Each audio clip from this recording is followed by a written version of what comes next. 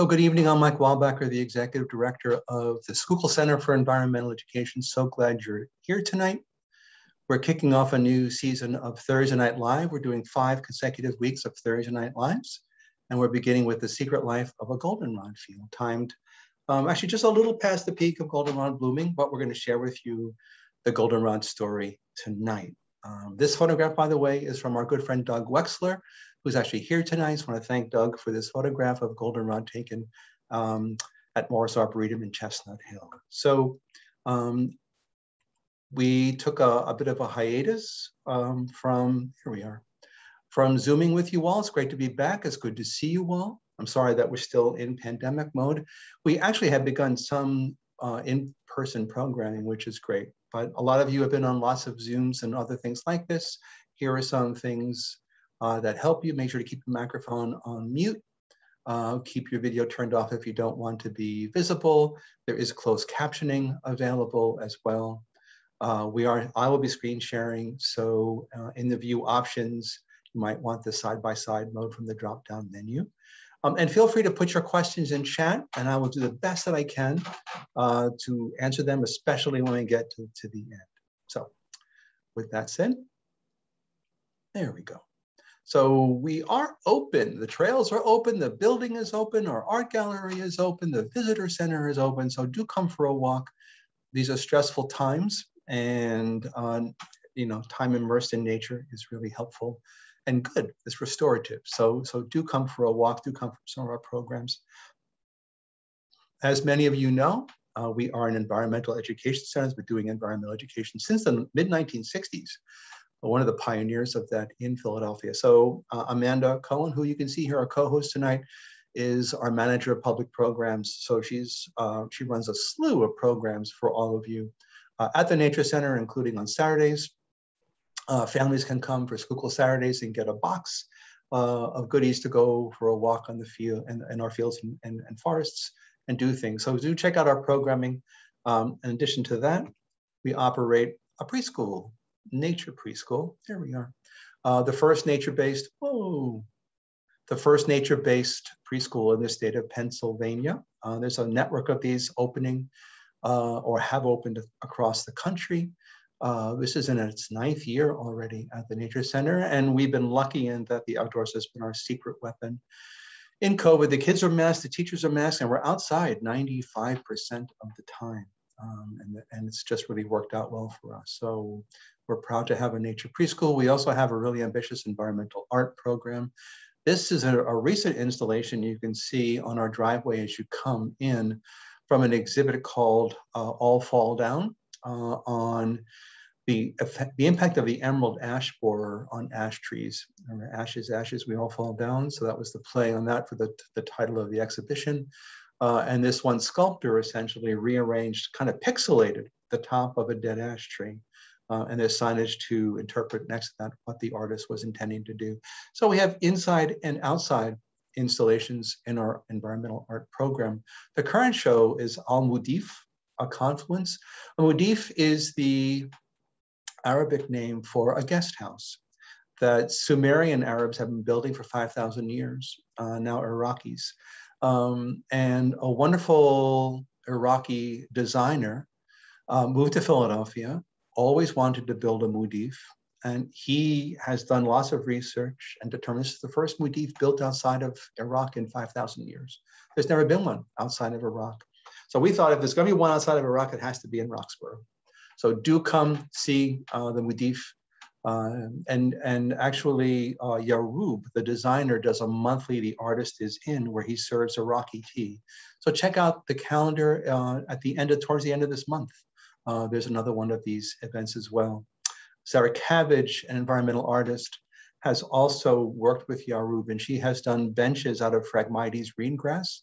Actually, these benches are across the whole watershed. There are 23 centers that operate the Alliance of Watershed Education, centers up and down the Delaware and Schuylkill rivers, even up into the Lehigh Valley, down into Delaware, over into New Jersey. And so all of us, not all 23, but most of them have worked with Sarah, and we've harvested Phragmites from a number of places. The ones that we use come from the Upper Roxborough Reservoir Preserve across the street from us in the old reservoir. and also from John Hines, National Wildlife Refuge at Tinicum. So those are the two sources. And Yaru built the Mudif with the assistance of lots of volunteers, and Sarah built one of these benches. These are called water spirits, and actually if you go for a walk in Tinicum, you will stumble upon these. When you go for walks along many of these places, you will actually come upon Sarah's work, which is really exciting. All right. And there's an indoor gallery show to go along with it. So we have an indoor and outdoor exhibition about the Mudif and its construction. Love you to come see it. It's actually open only this month. The Mudif will actually stay open for a couple of months longer, and then we're going to take down at least the roof to winterize it, and then in the spring see what kind of shape it is to go back. So check out the Mudif in the next month. We also operate, as many of you know, the only wildlife clinic in the city of Philadelphia. Thousands of injured, orphaned, sick animals like this red-tailed hawk that Chris Strubb, the director of the clinic, is intubating, getting some moisture into him. So when they have baby squirrels and baby squirrels and baby squirrels and baby squirrels, the most common animal that comes to the wildlife clinic. We are a volunteer organization. In good days, our volunteer program has been rebooting. We lost it completely during the pandemic, and we've been slowly getting back. On our website, you can check out opportunities to volunteer. We're also a membership-based organization. Love our members. Thank you so much. Members get advance notice of our programs, discounts in our gift shop, including the best birdseed in the region. So do become a member. And if you are, thank you. We really appreciate it so very much. So as I said, this is the kickoff of a 5-week series of Thursday Night Lives. It's great to be back with you all. Next week, we have 3 gentlemen talking about the city's trash crisis. We're calling it Philadelphia. And one of them is Yafave Trashman, who's a former trash collector who's become a social media star and celebrity. So Yafave Trashman will be among, and he's been using his social media stats to call attention to the city's plight. So we've got 3 people talking about trash next week. If you have lots of trash questions or concerns or issues or problems, come next week, and we're going to do a dumpster dive into trash. In a couple of weeks, the 5th in our series, the 4th in our series is A World on the Wing, the Global Odyssey of Migratory Birds. The reason I'm bringing this up now is because it's being given by a wonderful author and photographer himself, Scott Weidensaul. Scott's books are great. They're wonderful books. He's an extraordinary naturalist, does research on snowy owls and bird migration and a number of things. I've just read the first couple of pages, and he almost dies in the second page from a grizzly bear on a trip to Alaska. So I'm so glad that that didn't happen to him. But we sell the book in the gift shop. This lecture works whether you read the book or not, but we'd love you to get Scott's book, read about bird migration. We learned so much in recent years. And he's going to be with us at the end of the month. So love you to have it. If you can't read the book, come anyway, but we'd love you to get the book in our gift shop. And then in a month, we'll be celebrating in person the 16th annual Henry Meigs Environmental Leadership Award, named for a gentleman who was on our board for more than 30 years, Henry Meigs, longest serving trustee in our history, a founder, longest serving trustee. And the award's going to Mindy Maslin, who's the founder of the Tree Tenders program. And in almost 30 years, she's planted more than 20,000 trees across the city and the region. And she's trained 5,500 tree tenders to help her do that. So just an extraordinary person who's done really important work in tree planting, which of course is great for the insects we're going to see in just a few minutes, and great, of course, for climate change as well. Those trees are going to help cool the planet. So help us celebrate Mindy. Right now, it's going to be in person in our auditorium. We're watching, of course, COVID, and we'll stay tuned for where things head. So that's our next few Thursdays. But you're here to learn the secret life of a goldenrod field, one of my favorite plants of all time. For me, the natural year is bookended almost by 2 plants. One at the front end is skunk cabbage. For me, the first wildflower of spring. A wildflower, yeah, that's the flower, that little Sputnik-y thing in there is the head filled with little flowers. So this is not the flower, but the flower is tucked in there. And it has the ability to create heat. It grows in wet places. It begins growing in late February, early March, and it can burn its way through ice. So here is a plant with the capacity to melt ice that has that little flower. And it's that deep purple color is actually a giveaway once you know plants. This is a giveaway that this thing stinks, skunk cabbage, and smells like rotting flesh. So if you're an insect who's a scavenger on a beetle or a fly, who's looking for dead meat to scavenge, a carrion beetle, you're going to come over to this skunk cabbage and you're going to crawl inside where the smell is, and you're going to walk around inside there and accidentally pollinate the flower. So it's just a great story. It's the first flower of spring. Always happy to see it because it reminds me that this whole parade of wildflowers is about to occur. So at one end of the parade is skunk cabbage, and at the other end of the parade are goldenrod and their kin.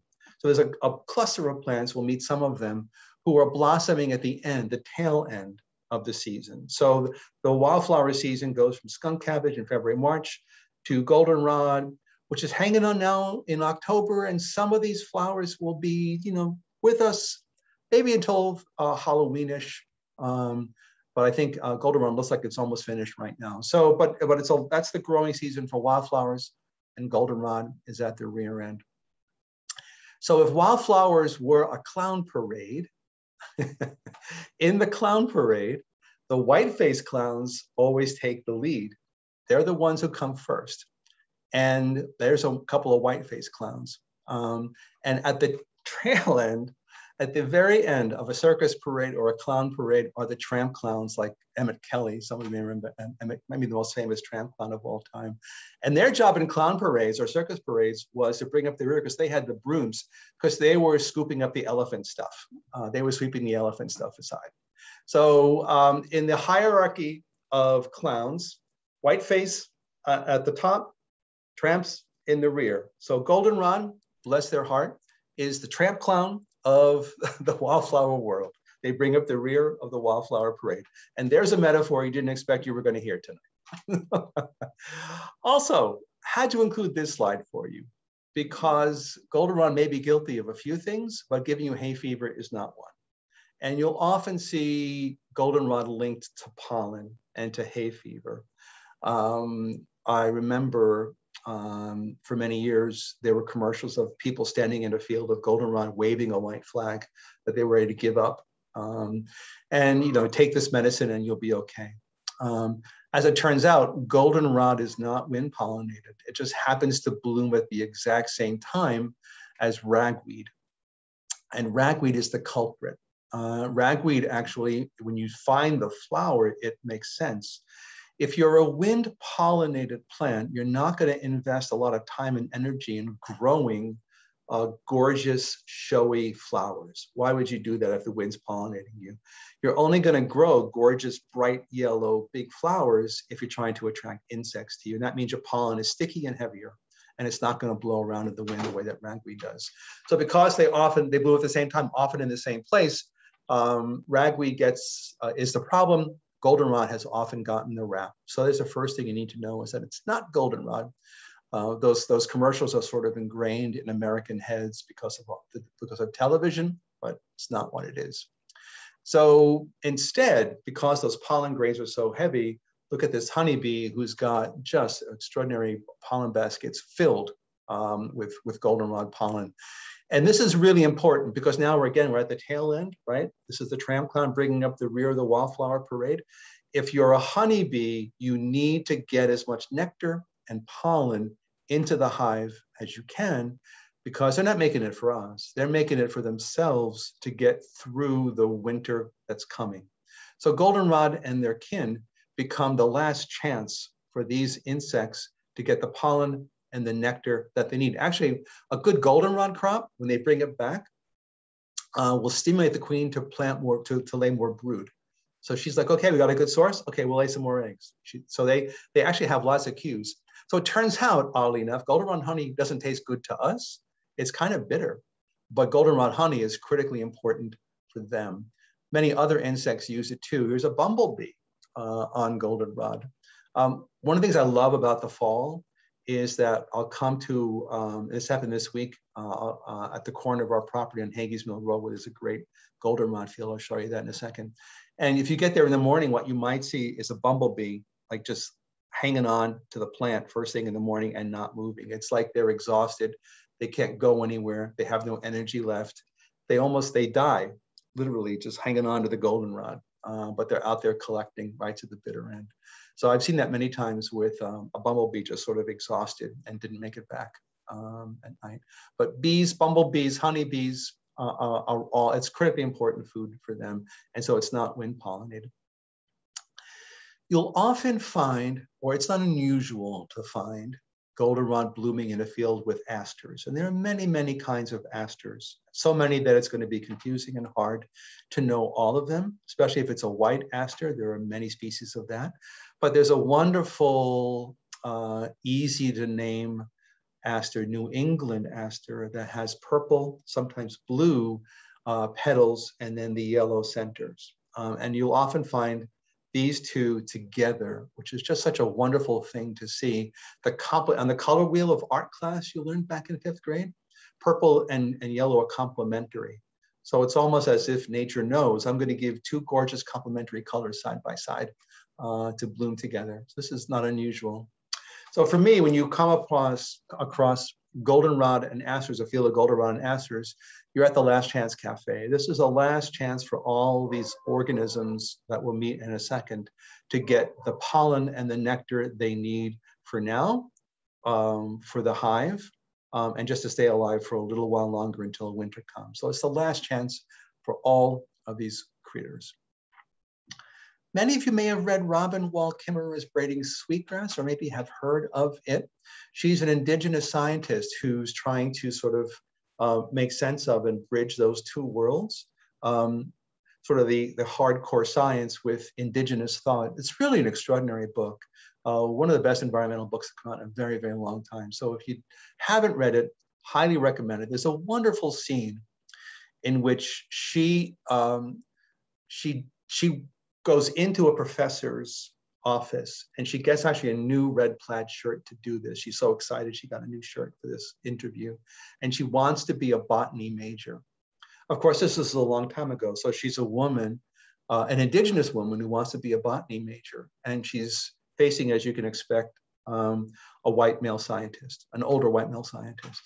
And he says to her, so why do you want to be a botany major? And she sort of pulls herself up and gives her well thought out, well-reasoned, rehearsed answer, which is she really wants to understand why goldenrod and New England aster are so beautiful together. And the scientist says, no, that's like art class. That's not a botany major. And it turns out that someone's done research on this, and because they're complementary colors, each one is more successful than the other. So if goldenrod alone does well, New England aster by itself does well, the two together do really well, do better. So somehow that color scheme even works with pollinating insects, and they do better. But Robin Wall Kimmerer tells a wonderful story in Braiding Sweetgrass that I highly recommend. There we go. At the Schuylkill Center, there's a couple of places to see goldenrod. And this is the corner of Hagees Mill and Port Royal Avenue. And you can see there's one of those big towers, right? This is the one by the baseball fields. So this is one of our best goldenrod fields. So actually you can park by the ball fields and just walk in and see it. It's on its last legs now. So I highly recommend it. I mentioned that Doug had taken the photograph at Morris Arboretum, great place to see goldenrod. There are a number of other places too. This is actually in our courtyard, right behind the Nature Center building, where we've got goldenrod mixed in with two different kinds of asters, New England and one of the many white asters, other flowers in there too. Longwood Gardens has a restored meadow with just lots of goldenrod. So lots of places, and actually even just today driving home along Umbria at the back, sort of the bottom of Roxborough, there's just goldenrod in here and there in clumps. It doesn't mind waste places, and often you find it in waste places. So not a weed, for me, a necessary plant, one of the most important plants of the year. And there's a number of things that you would see likely to see in a goldenrod field. And I just want to show just a couple of them. And it turns out they're all cousins. And there's a reason why this clan of cousins all blooms together at the back end of the wildflower parade. You guys know this, right? Here's black-eyed Susan, right? And black-eyed Susan, it turns out, is a relative of goldenrod, which is a relative of aster. And I just want to point out one thing before I move on, but you can see when you look at the flower, there's a more intense yellow in the center of the petal than there is on the outside. And then you got the dark middle. So if you're a honeybee or a bumblebee, you don't see it that way. They see ultraviolet light. They see the light color on the outside. They see deep purple. That yellow in the center reflects back as a deep purple, and the black, they see a bullseye. The plant is saying, land here, right? Yellow, purple, black, land right here. So they're giving it a landing pad. Plants are extraordinary at giving cues to insects. Plants and insects co-evolved over millions of years, and they've worked out a language with each other. It takes us a long time to crack the language, but it's really wonderful. Black-eyed Susan, this one, has a cousin, brown-eyed Susan. You can see the petals are a little bit shorter. So brown-eyed Susan, we actually have this growing at our front door. As you walk into the front door, look for the brown-eyed Susan. There's our New England aster, and there's our goldenrod. White snakeroot is abundant across the region and is also a member, this white stuff. And actually it's this white snake root, that if cattle eat it, so if you have cattle, be mindful of keeping them away from your white snake root. This is where they get milk disease, believe it or not. Abraham Lincoln's mother famously was one of the most famous people who died of milk disease from the cows eating snake root and the people drinking the milk then. Here's an old spent milkweed behind all this, but snake root, very common.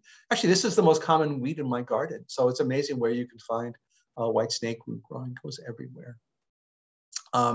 Daisies are in this clan. Dandelion are in this clan. This is one called thoroughwort. It's got one of those long scientific names, eupatorium. There are so many eupatoriums, thoroughworts, bone sets. Those are other names you may have heard. These are in this clan. Joe Pyeweed. Joe Pye was an Indian healer. Joe Pyeweed is in this clan. Sunflower is a big member of this clan, all the sunflowers. So these are all members of what are called, you can see at the bottom of the slide, composite flowers, the composites, because they are comprised of two different kinds of flowers, these kind here and these kind here. So the composites are blooming at the end of the year. So composite flowers, and Aster, ACE, is this family named for asters. Aster means star in Latin, right? So they're star-shaped. Not all are star-shaped. Many of them are. But what you've got is two different kinds of flower, a disc flower in the center and a ray flower along the outside. So if you go back to our sunflower, these are actually all flowers in here. These are disc flowers, and these, pretending that they're petals, are ray flowers. So if you get a dandelion flower and pull one of the yellow petals off, you will actually see a little fuzz connected to it. That's a complete flower. So what happens is it's now fall. It's getting colder. Insects are cold-blooded. They don't respond well to cold. They love heat. Butterflies love a 90-degree day in the sun. That's their favorite weather. Insects don't, when it gets colder, they have a hard time getting energy. They have a hard time flying. That bumblebee has a hard time making it. So what happened in evolution is the original, flower here, flower here, flower here. What happened is the plant evolved to bunch the flowers in big groups. So what you're looking at here is a bouquet of several hundred flowers. So that when the bumblebee lands here, it then walks to here, walks to here, walks to here, walks to here, walks to here, walks to here. It's giving the bumblebee a target-rich environment in which to get pollen and nectar at the time of the year when they don't have a lot of energy to fly. It's an extraordinary move on the plant's part. So all these composites are there to be energetically more efficient for pollen and for nectar for all the insects who depend on them. And actually, you can even see this here. You see those veins, what appear to be the petal? You can see this really well in dandelion, and you can see this in many of the other composites. When you pull one petal off, the petal is jagged. It has the veins, and then it's jagged at the end. What you're seeing is the ancestral petals that fuse together to form the one ray flower. So you'll see the little remnants, the teeth at the end, that are the remnants of that fusion millions of years ago. So we got a whole lot of composites blossoming right now. Ray flowers and disc flowers. There we are. And you can see there's the veins. Okay, back to goldenrod for a moment. So goldenrod is blooming among the many of the composites. But for me, it's one of the prominent of the composites. The genus name is Solidago, which is based on medieval Latin. It means to be whole, to make whole. Oh, here we are, I'm sorry. To make whole, there we go. So Solidago is Old Latin to make whole because it was used medicinally. The teas were made from it with lots of vitamins and it made you whole. So Solidago, actually that's our genus when we refer to it in the scientific name. But if you go to Europe, in several countries in Europe like Italy, Portugal, Solidago is the name. There is no common name outside of Solidago. That's what they call it. So it's a big clan that goes worldwide. All right. So Solidago is ours. And if you go to that same corner at Port Royal and Hagee's Mill, where you'll see this, you'll see a very common, for me, the most common, and maybe one of the most easy to identify of all the goldenrods. There are many. I'm only going to give you a few because for me, it's not important that you know each one by name. It's important that you see some of the diversity of goldenrod, but it might be fun for you to be able to name a few. And I'm going to give you two big ones that you can name. Canada goldenrod, Solidago canadensis. Canadensis is a specific name that you'll see, a species name that you'll see with many, many, many animals and plants. So it was essentially discovered first in Canada. So it's not uncommon to name things canadensis. And many of the things who are named canadensis, Canada geese, live far outside of Canada. But here's Canada goldenrod. And one of the easy ways you can tell that is, it's tall, really tall, like 6 foot. It's got those big plumes of flowers, but what it'll have is it'll have one midrib, one strong midrib down the leaf, and then two parallel on the side. So essentially 3 veins, 1, 2, 3. So tall goldenrod, among the tallest, with long narrow leaves, with 3 veins, and then you've got Solidago canadensis, Canada goldenrod. One of the easier ones to see, one of the more common ones. But we have at least 3 goldenrods in the fields. We have more elsewhere at the Schuylkill Center. Oh, here's another view, I'm sorry, of the 1, 2, 3, 1, 2, 3. You can see the sunlight behind it, 1, 2, 3. So Canada goldenrod, many places at the Schuylkill Center, one of the more common ones. Here's the other one. Looks so much like Canada goldenrod, but rough goldenrod, also sometimes called wrinkle-leaved goldenrod. And that's a cue maybe to what a clue might be wrinkled or rough. Rugosa, which is a botanical word for rough. Its leaves are different. Look, you can't see the 3 prominent veins. You've got like a network. So this one looks more wrinkly and crinkly when you look at it. And if you put the Canadensis, Canada, alongside it, don't mind the color. The color here is just an artifact of the photograph, so don't worry about the color. So it's not like this one is always bright green and this one is always sort of more blue-green, but look at the leafing. So actually at that corner that I mentioned and in our meadow, you can actually find often Canada and rough-leaved growing side by side. So you can often see, and it's fun to see if you can tease out the 2. We have a third goldenrod, which is the grass-leaved. Look at the narrow leaves of this one that looks like fin like grasses. So they were inspired by that. It also looks, it's kind of flat-topped, which Canada goldenrod is not. Canada goldenrod has those plumes. This is flat-topped. For most of my life, this was also a Solidago. It was recently Scientists come in as lumpers and splitters, lots of splitting going on in the botanical world. And so what was Solidago graminifolia, grass folia leaf, the grass-leaved Solidago is now Euthymia graminifolia. So they're using genetics now to tease out plants and animals, and often finding that things that we're using visual cues for don't work genetically. And so they've carved this out into its own genus. It's still called grassleaf goldenrod, and it is still a composite, but it's not in the Solidago genus. However, there is even in the forest and along the forest edges, other goldenrods, wreath goldenrods, which actually you can, it grows, right? Canada goldenrod is tall, and it's a plume at the end of flowers. Wreath goldenrod is shorter, more demure, not as tall, one stem, and the flowers growing in the axils of the leaves down the stem. So you can take it off and make a wreath of goldenrod flowers, hence the name. And then one of my favorites, zigzag goldenrod. Looks a little bit like wreath goldenrod, but this one in the stem, when you watch the stem, it zigs to a flower, then zags to a flower, and then zigs to a flower, and then zags to a flower. So it goes, it's not that prominent here, but you can see a little bit of a zig and a little bit of a zag and a little bit, there you go. In here, goes to one, and then on this one's under the leaf. But look for a zigzag goldenrod, zigging and zagging in forest. So there's actually goldenrod that grows in forest. So it's not just a meadow plant. There's even a beach version of it, which you may have seen at the Jersey Shore, seaside goldenrod, Solidago. Great specific name, sempervirens. Anybody want to put in chat? Can you translate that? I'm just now seeing questions. I'm so sorry.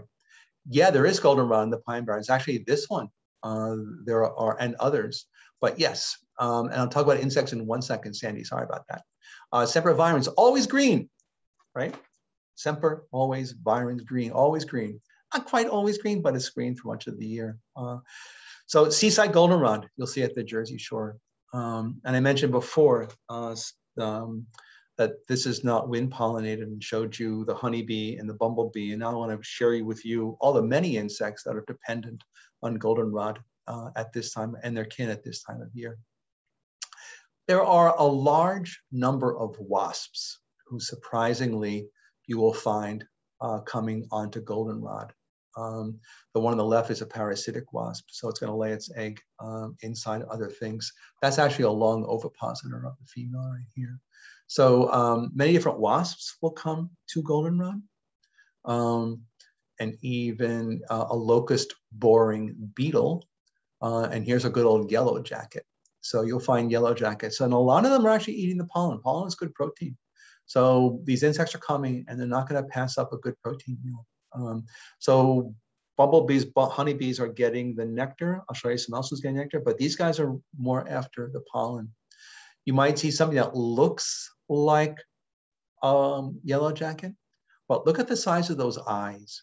Really big compound eyes, only 2 wings, only 2 wings. And if you looked at this, not quite yellow jackety enough in the shape of his body, but this is actually a fly. This is one of the true flies. True flies, house flies are true flies, mosquitoes are true flies. There are a number of them, crane flies. True flies have 2 wings, not 4. So they've downsized the number of wings.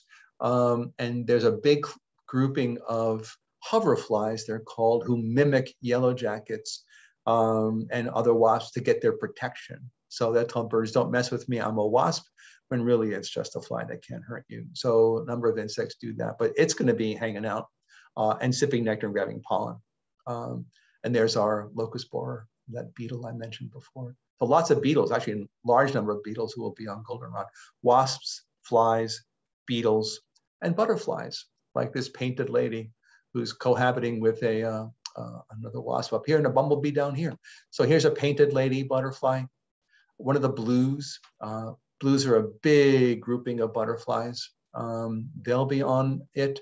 A buckeye, named for these shapes along the wing, sitting on goldenrod, and a gray hair streak, also on goldenrod. So this is, and this one actually, this butterfly is much bigger than the gray hair streak. So this is a smallish one. I'll just point out one thing on the gray hair streak before I move on, but you see kind of this red splotch with a little dark here. So it looks a little bit like an eye-ish if you squint.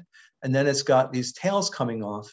And what the hair streaks will do is they all have that hair streak, it's called, at the bottom, and they move it like this. And they have these spots by the back end. And so what they're doing is telling the bird, this is really my front end over here. This is my head. This is my head. So the bird nips at where it thinks the head is and gets a little bit of wing, and the hair streak flies off. And the body is fine. It didn't get the head. It only got a nip of, like you see a triangle cut out of on the wing of the hair streak sometimes where it got nipped. I've seen that on many butterflies.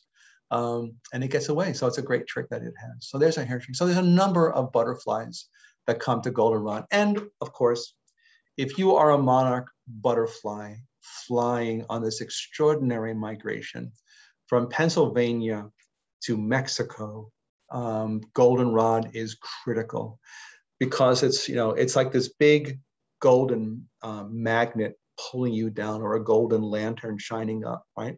So there's a goldenrod field, and if you're a butterfly monarch and you got to get south, you got to get there by a certain window of time. This is just so important to find. So they alight on the goldenrod, and they're going for the nectar. Butterflies are nectar sippers. They accidentally pollinate, but they're only sipping nectar. So they drink the world through their straw-like mouth. Here's a wonderful photograph of a large group of monarch butterflies on their migration south. By the way, also in this series, Chip Taylor, who is the founder of Monarch Watch, and one of the most important scientists working on monarchs, works out of the University of Kansas. He'll be Zooming with us in a couple of weeks, and he's going to give us an update on the monarch story this year. So we're going to get live information on how monarchs are doing right now. So monarch is a big story. This migration is an extraordinary thing. It is, of course, as you probably know, troubled. So Chip Taylor of Monarch Watch from Kansas is going to be with us. I'm really excited about that. And here's seaside goldenrod with it. So many monarchs will actually fly along the Jersey Shore. Cape May is just a great place. Cape May Point is a great place to see monarchs. So lots of birders go there in the fall, this time of year. And they sit on the deck at Cape May Point, and their Audubon, of course, is counting the birds that fly over. It's just an amazing phenomenon. I got there one day a couple of years ago, just happened to be there on the right day, and they were pouring over. Just remarkable numbers of birds of prey coming over. It's just really an extraordinary thing. But the monarchs come too. So they come down Jersey's funnel and get to Cape May Point, and they wait for the weather to be right to make the leap across the point. So the monarchs are doing that along with the birds. So seaside goldenrod, it turns out, is important for monarchs in this trip as well. And if all these insects are coming to goldenrod and goldenrod fields, you can guess that lots of predators are going to be coming there too, right? Nature abhors a vacuum. Goldenrod is there. It's attracting all these insects. Animals have to evolve to handle this food. So here's a goldenrod crab spider. Hard to suss out the crab spider from the goldenrod, isn't it? Look at the color of that thing. There he is. Cephalothorax, abdomen. There's one leg. Here's another leg. But it's got this poor fly. There's one of those flies that wants to be a bee. So it's got that one. Goldenrod crab spider. There are other crab spiders and other spiders who are in goldenrod as well. I've often seen dragonflies cruising above goldenrod fields. With swallows too, because if insects are flying into the goldenrod, a dragonfly is going to cruise above it to get the insects. So there is the blue darner. And here, I don't know if you can see this or not, but where my cursor is a praying mantis. Here's a triangle head. Here's the body. It is a her. That brown abdomen is kind of peeking out. She's loaded with eggs. So she's getting ready to lay. And of course, look how that green blends in. And here's one of her legs going down here. So she's ready to get one of those bees, flies, wasps, butterflies that lands. So you've got spiders, dragonflies, praying mantises, lots of things eating them. But then you've also got this in a goldenrod field. Now, this is just a great little story. It's like this weird swelling on the stem of the goldenrod. And a ball that's just there in the middle. So it's almost as if the goldenrod got sick or something, or there's like an abnormal growth. What's going on here? Well, it turns out that there is a fly called the peacock fly, because it struts like a peacock to attract a mate. The peacock fly, also called the goldenrod gall fly, when they mate, the female goes off to goldenrod and she lays her egg in the stem of the goldenrod. And the goldenrod, with that egg, she also has a chemical which irritates the stem and causes the plant to grow. It changes the pattern of the stem's growth, and the plant begins to rearrange its tissue, and it makes a ball of tissue with the larva tucked inside. So here is the goldenrod ball gall in the winter. And so during the winter, and you can actually see a few more in the background, in the winter, there's a larva of a fly sleeping through the winter in there very happily.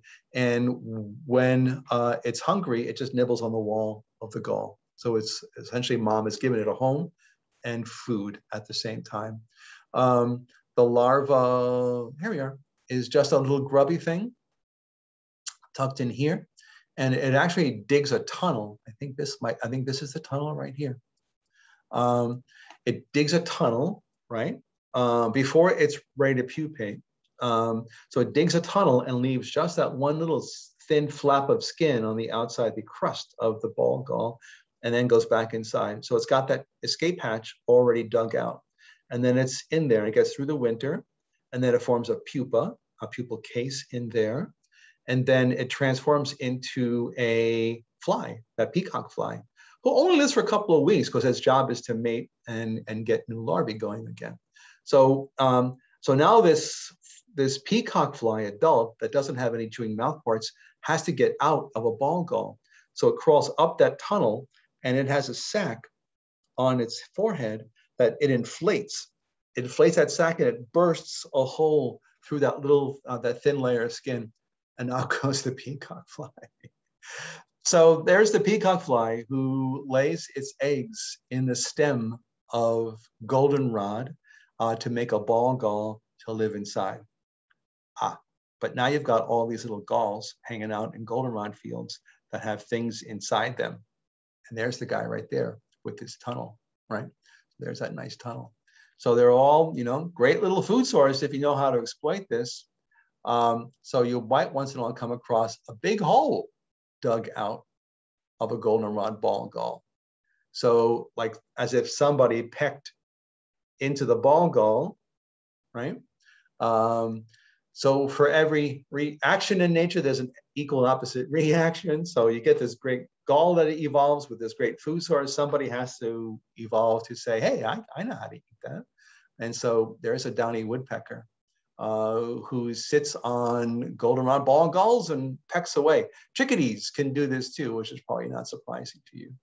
So chickadees and downy woodpeckers are among the birds who can take advantage of goldenrod ball galls. And that's just the beginning of a whole bunch of galls that are all over them. Here's the ball gall, but look below. This little leaf spot is also a gall. There's another insect living inside that who's so thin it's living between the tissues of the layers of the leaf itself. It's just living in there. And then this is also at the same corner, the goldenrod field at the Schuylkill Center. There's a leaf bunch gall where the insect lays its egg here, and instead of the plant growing tall, it doesn't grow any more stem, and just the leaves all come up out at this one place and forms this massive leaves with the gall insect deep inside all of this. So it's just too much work for anybody to get to. So you got a leaf bunch gall, ball gall, leaf bunch gall, splotch galls. You got all kinds of galls. So for me, goldenrod is really a remarkable plant with just this whole story. I look forward to it every year. Hate it when it ends. I know I have to wait for next year when the skunk cabbage reappears, get the wildflowers back. But so tonight, if you learned anything, you know that you're not going to blame goldenrod for your allergies. You're going to go right to ragweed and let the goldenrod be. Goldenrod is the tramp clown of the wildflower parade, bringing up the rear. It brings up the end of the parade. It's the last chance cafe for hundreds, if not thousands, of different species of insects who come to it for its nectar and pollen, and actually to eat the leaves and things as well. Necessary food for migrating monarchs flying to Mexico. So it's a necessary stopover for them. And it's got this, you know, all these great little secrets like ball galls that grow in them. So let me see. Oh, what color do you think the monarchs see the goldenrod as? That's a great question. And I honestly, if anybody else knows the answer, I'd love to, you know, type that in. But no, I don't know what color they see them as. That's really great. Feel free to type any other questions in here as well. So Sandy, I think I answered your question. They're fairly indiscriminate. They attract everybody.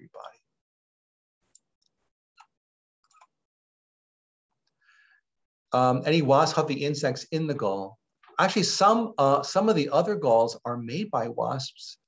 Wasps are famous gall makers, especially on oak trees. You might have seen the oak apple gall, that round swelling on oak trees. That when you cut it open, it's got this weird tissue inside. So that's actually, there's a lot of galls on oak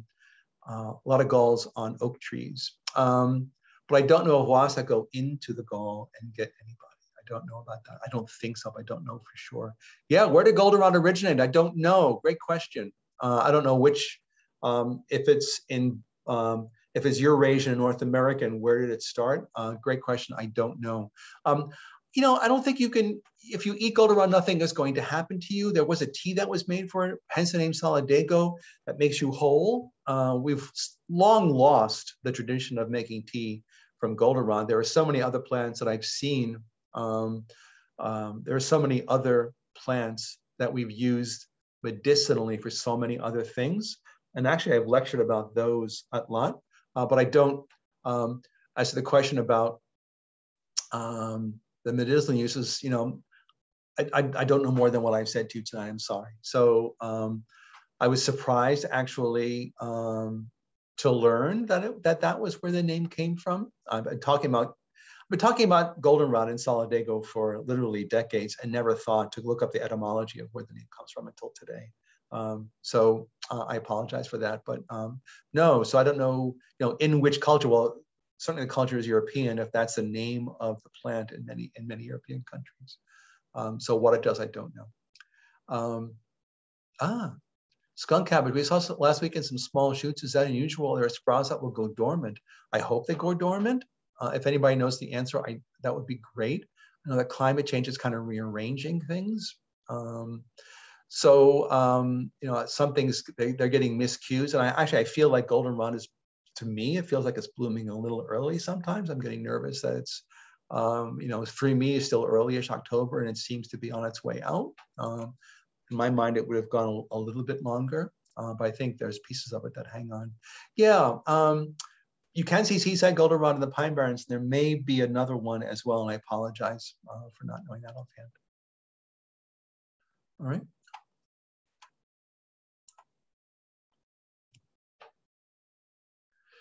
So when you go to a goldenrod field, go to Longwood Meadows, Longwood Gardens, or Morris Arboretum, or come back to the Schuylkill Center and do check that out. So I do check them out and make sure you immerse yourself in goldenrod. Next week, we'll be here again for Philadelphia, the city's trash crisis, with three really smart people who are deeply worried about where the city is with trash and recycling.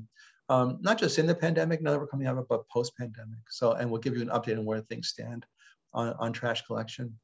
Scott Weidensaul at the end of the month, so do check out his book. And then, of course, we have the Meigs Award in mid-November, just before Thanksgiving. And we hope to see you there in person. So I want to thank you all for coming. Really appreciate it. So glad you're all here. Hopefully, I'll see you next week at our trash crisis. Thank you all. Feel free to unmute yourselves and say goodnight and goodbye to anybody you'd like to.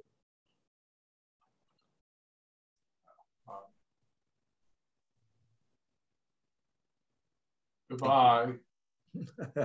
Thanks, Ed. Good night. Good evening. Bye-bye.